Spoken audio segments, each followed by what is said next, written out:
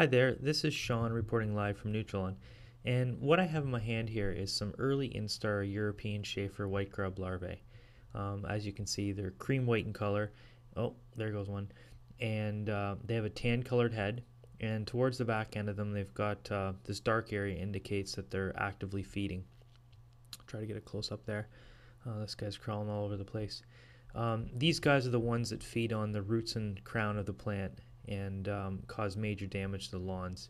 Size-wise, they're about quarter inch to half inch in length at this time of the year. And once again, this is your white grub larvae.